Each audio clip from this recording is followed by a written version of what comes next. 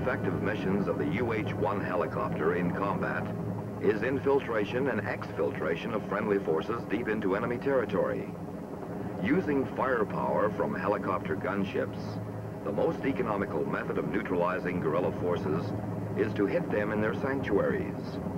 The elements of surprise, firepower, and mobility are all on the side of the attacker. For whether the insurgent force is large or small, the mere sight of an armed helicopter in his area causes great concern. Before attempting such missions in enemy territory, however, a number of planning factors must be considered. First, what is the capability of your helicopter? The UH-1F is the Air Force model of the UH-1 helicopter series known as the Huey. Two general configurations are used in the combat environment. A slick, or unarmed helicopter, is used primarily for carrying troops and cargo. When used in combat, the slick has two light machine guns for defense. A modular concept permits quick changeability from slick to gunship. Installation of a number of systems on the basic airframes is possible in a matter of minutes.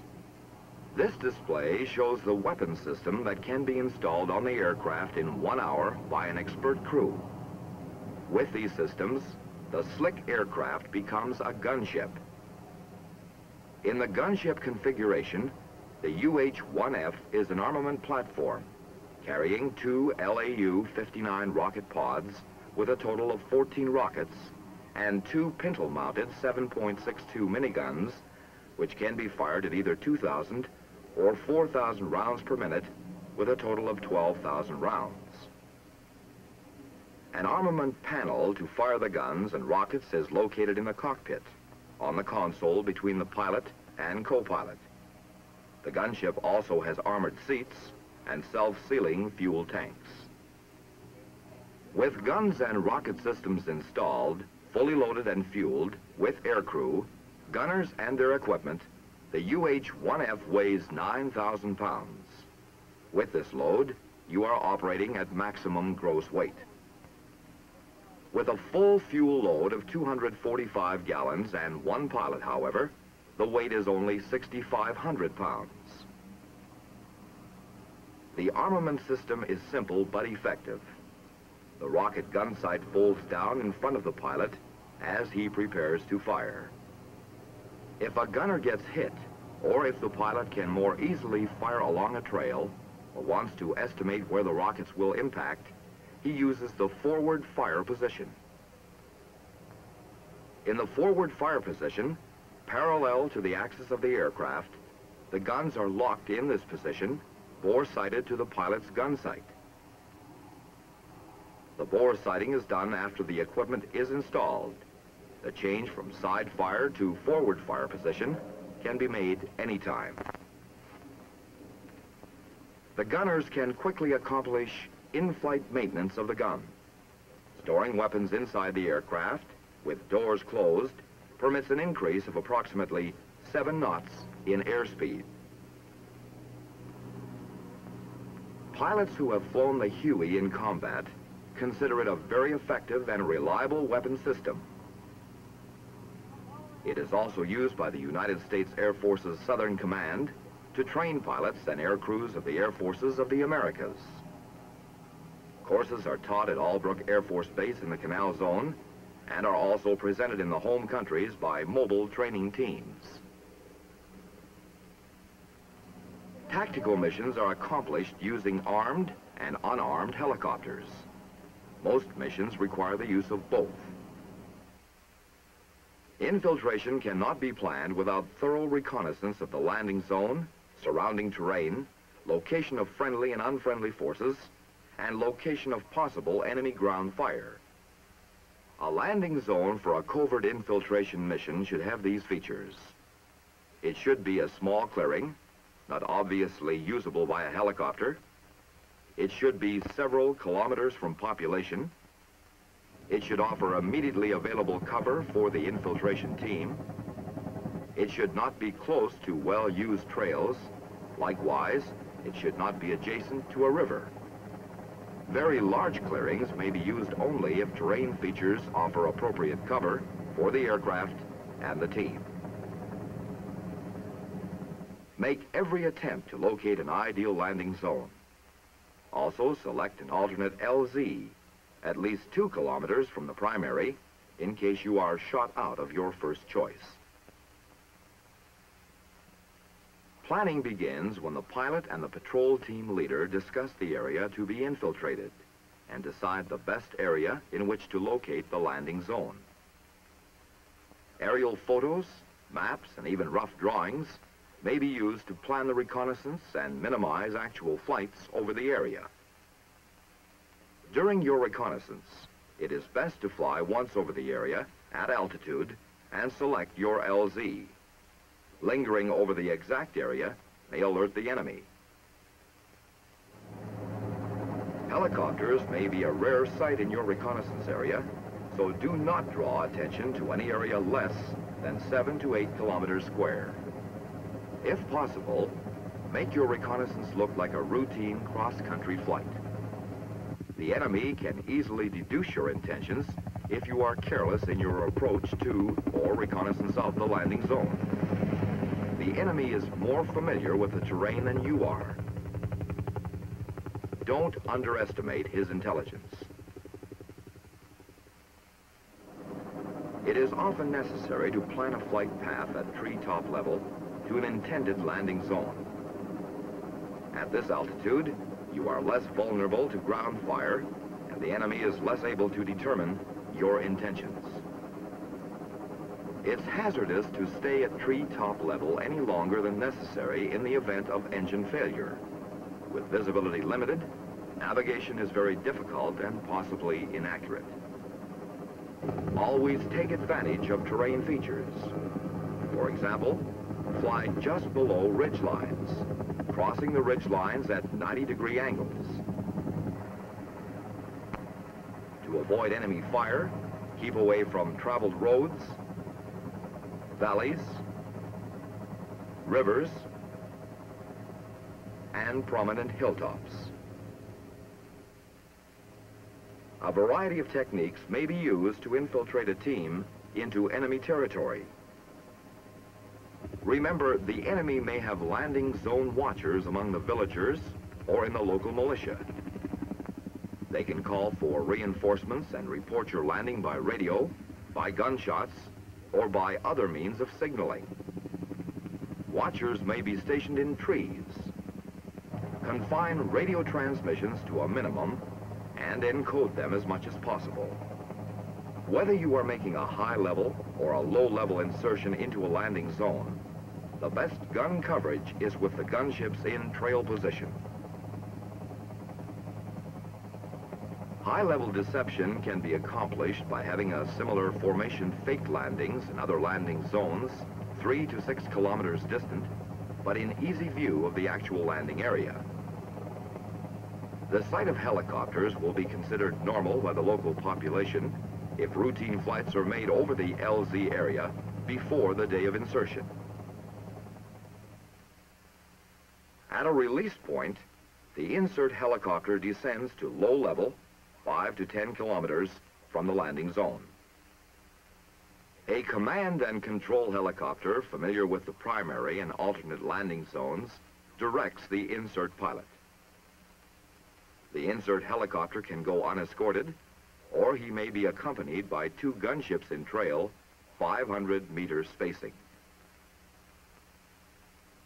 The gunships pass just to one side of the landing zone.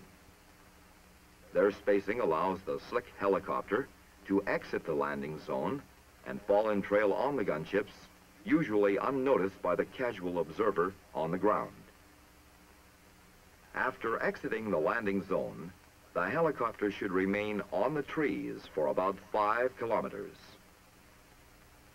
In easily navigated terrain, where command and control is not required, a single flight of 3 can proceed low level to make the insert, using any variety of flight paths desirable to obtain maximum deception. When using false insertion techniques, the element of risk should be kept in mind. It helps no one to fake an insert into an enemy gun position. In the area of the landing zone, known as the insert area, altitude should be 1,500 to 3,000 feet above terrain. This altitude provides the best combination of protection from enemy ground fire, enables the pilot to discern terrain features, and permits rapid descent into the landing zone. All descents should be made as rapidly as possible without going into full auto rotation. Terrain features should be used for concealment wherever possible. Maintain 80 to 100 knots airspeed, reducing it as the landing zone is approached. Final approaches should be short, fast, and on the treetops if possible. Vertical descent into the landing zone must be slow and cautious in order to avoid trees and stumps.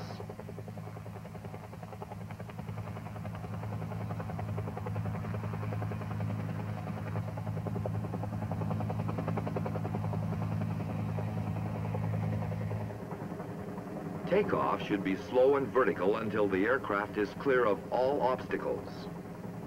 Leave the area at treetop level for at least 2 kilometers. Then a maximum performance climb to altitude. Use the same precautions as before. Cross ridges at a 90-degree angle. Vary heading to avoid flying down valleys and stream beds. Build airspeed to 80 or 100 knots as soon as possible. Exfiltration, or recovery of friendly forces from enemy territory, is often a life or death situation.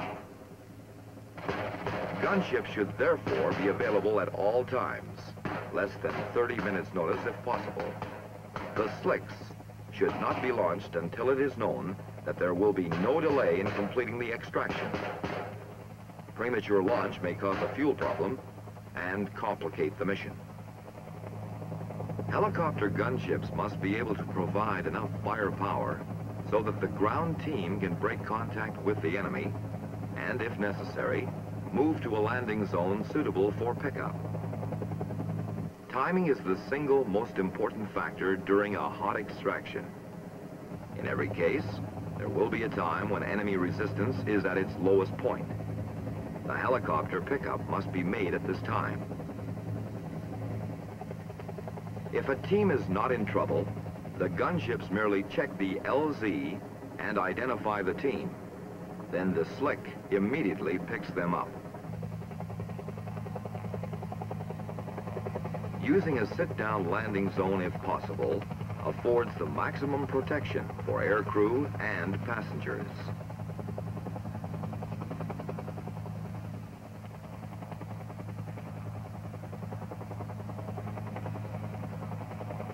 If a sit-down LZ is not available, locate an area where rope ladders or the McGuire rigs can be used.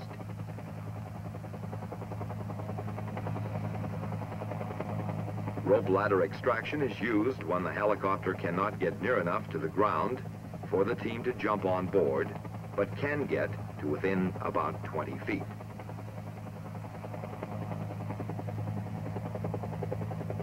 No more than one man should be on the ladder at a time. The air crew should try to pull in the ladders before takeoff, since they can easily become caught in the trees.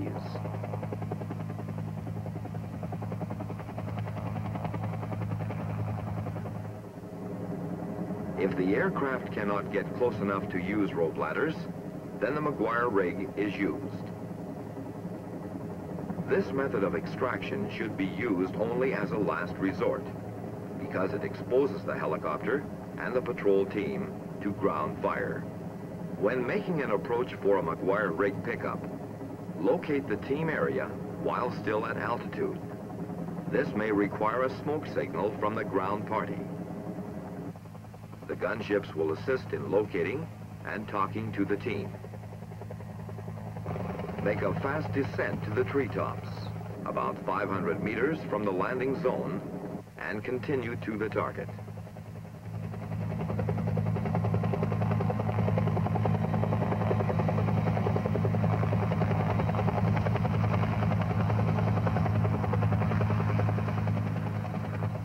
landing zone, when you have located the team, lower the McGuire rigs.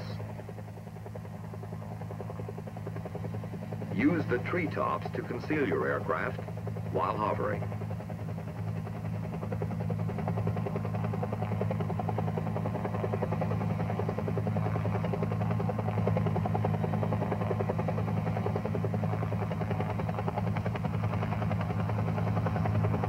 Three persons may be recovered at one time. A trapeze wrist lock is incorporated into the rig for security.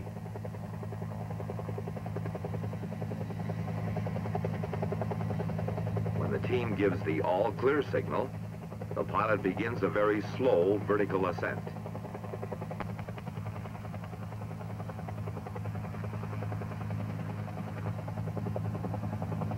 Care must be taken not to snag the rigs or entangle the people in trees.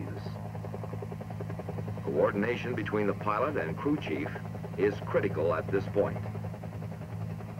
When the rigs are clear of trees, start building airspeed to a maximum 50 to 60 knots and continue climb to at least 2,000 feet above terrain. Do not exceed this airspeed, or the extreme stress placed upon the McGuire rig passengers may cause them to become unconscious and possibly fall out of the sling. Fly the team to the nearest relatively secure point available for landing. Come to a hover while they are still about 100 feet off the ground.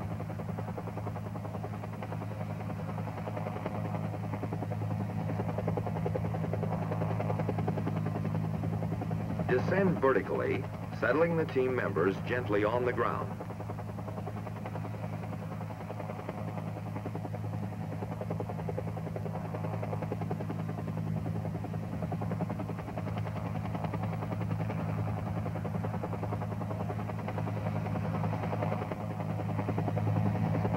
Remember, the maximum time anyone can ride the McGuire rig before complete exhaustion is about 30 minutes.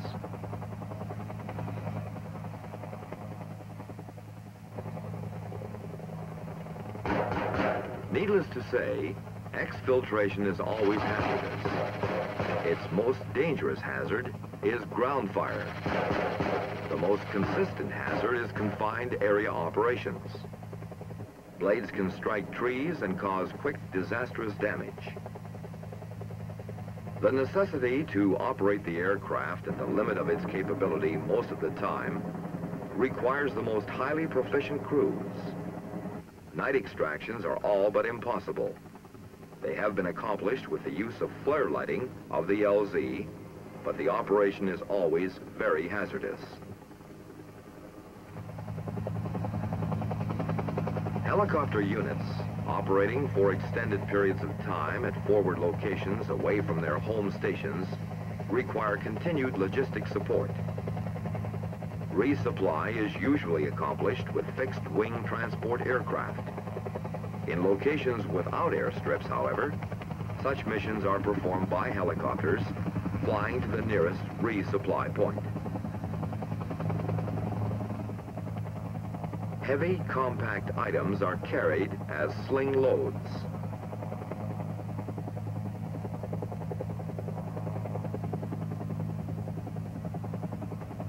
Resupplying to remote locations is a natural mission for helicopters. The versatility of the helicopter and its ability to land almost anywhere makes it an ideal supporting vehicle for remote areas and transportation of medical supplies and teams. The helicopter is also most effective in moving construction materials to remote sites. Floods, erupting volcanoes, and forest fires all require disaster relief, and the helicopter is ideal for the job. In addition to its importance in combat, medical evacuation by helicopter has been extremely successful in Central and South America. Flights have been made to many isolated jungle villages to provide medical attention and, when required, evacuation to a hospital.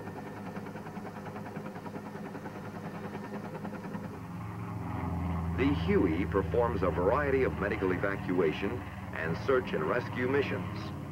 Medics, crew chiefs, and pilots are on 24-hour alert. Rescue missions include hoist pickups over land and water, day and night. Night over water pickups can be made with flares dropped from a C-47 and floating flares dropped from the helicopter.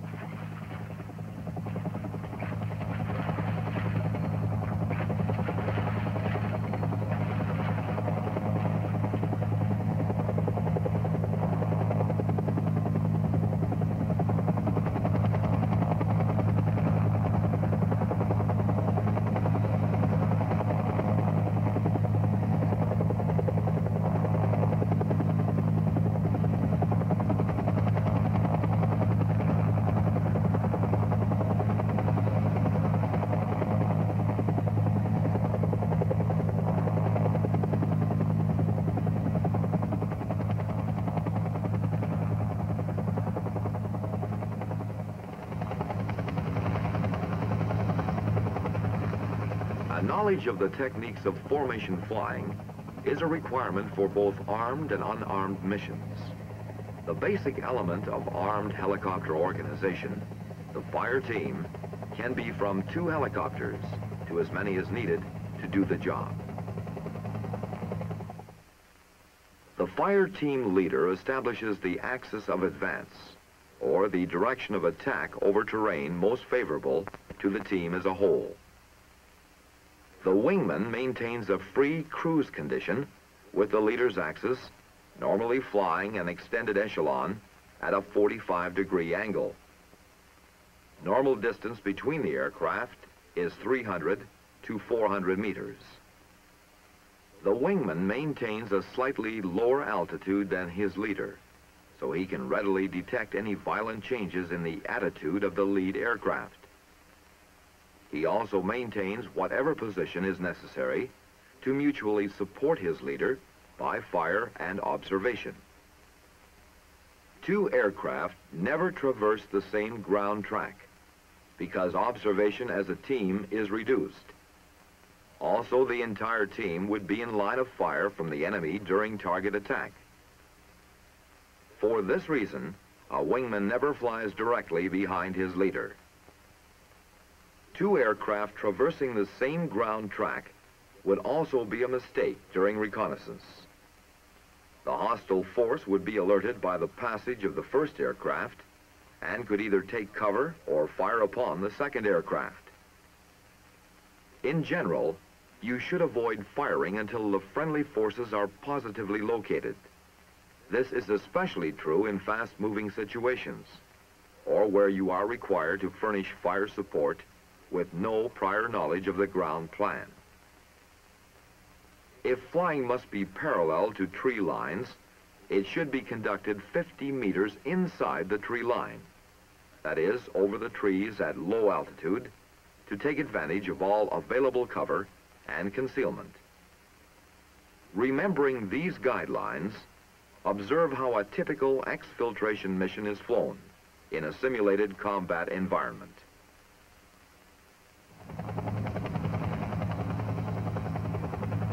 Gunships are normally the first helicopters to arrive at the scene of an exfiltration, whether the exfiltration is scheduled or an emergency. To begin a scheduled or planned exfiltration, the gunships are directed to the landing zone by a forward air controller. The team is located and identified by several methods. Listed in order of preference, these are radio, panels, mirror, smoke or flares. Then the gunships set up a circling pattern to check the surrounding area for enemy movement.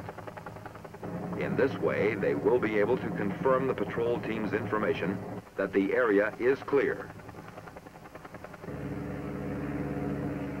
When the area is determined secure, the gunships recommend the best approach route and type of pickup required, which may be sit-down, rope ladders, or McGuire rig.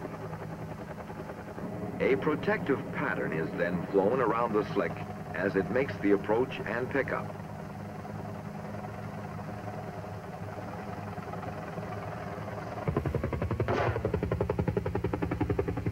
If a patrol team is compromised, that is, discovered by the enemy or under fire, emergency exfiltration is in order. Again, a forward air controller directs the gunships to the area. Depending on the nature of the emergency, tactical air may be used to augment the firepower of the gunships.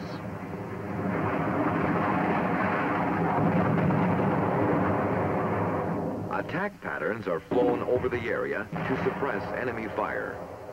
Air speeds and altitudes will vary on each pass. As a guideline, a minimum airspeed should be 60 knots. The basic attack patterns are the figure 8, racetrack, circling, cloverleaf, and the L pattern.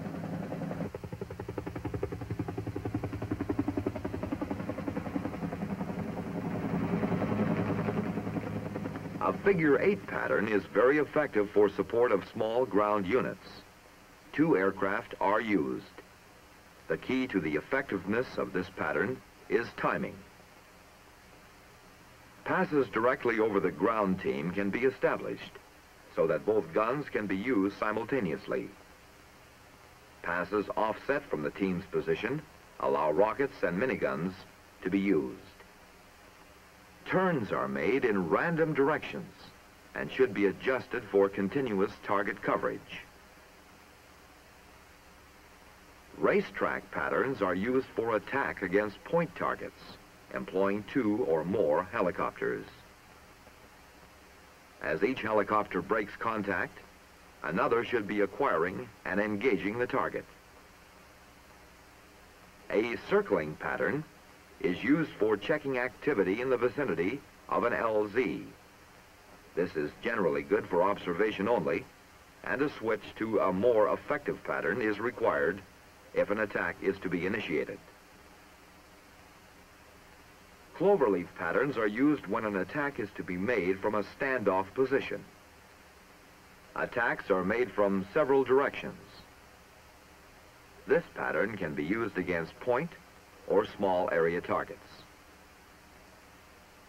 The L attack pattern is effective against point targets by presenting a concentrated volume of fire for a short period of time.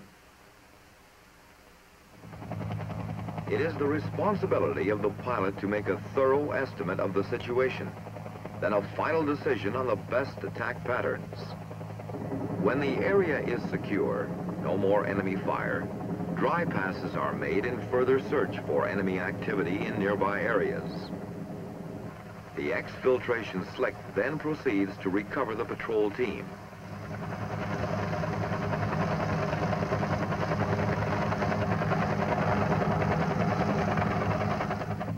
Combinations and variations of all the basic patterns afford the armed helicopter pilot great latitude in planning an effective attack. The gunships resume their fire when additional protection is needed.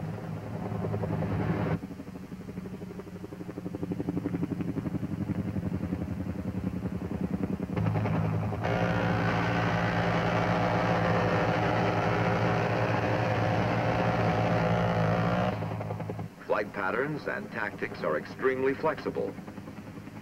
They can be varied according to terrain, weather, or enemy activity in the area.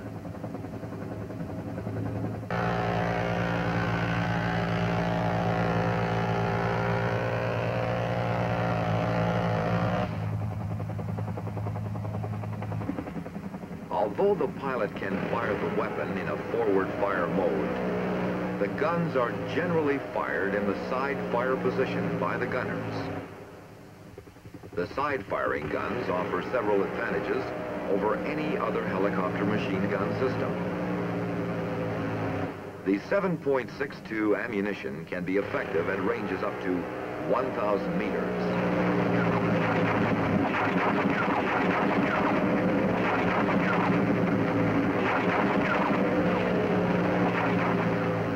However, this system lends itself ideally to much closer support. With experienced gunners, concentrated fire can be directed by troops on the ground to within 5 to 10 meters of the friendly forces. Two targets can be engaged simultaneously since the guns operate independently. With this extreme accuracy and 4,000 rounds per minute rate of fire from each gun, the minigun system is indeed a formidable weapon. Remember, however, that crew coordination is the key to success. The pilot gives the command to fire, but only after all crew members acquire the target.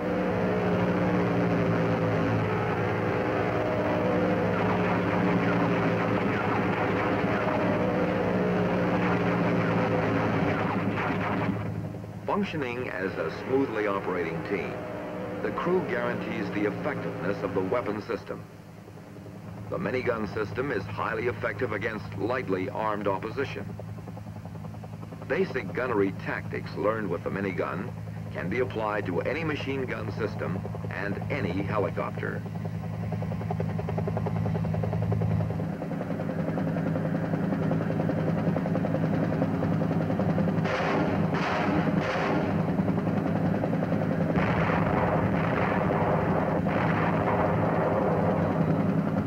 The 2.75 FFAR folding fin aerial rocket is ideally suited for firing from helicopters. It gives the helicopter a standoff capability of up to 2,500 meters against a lightly armed enemy.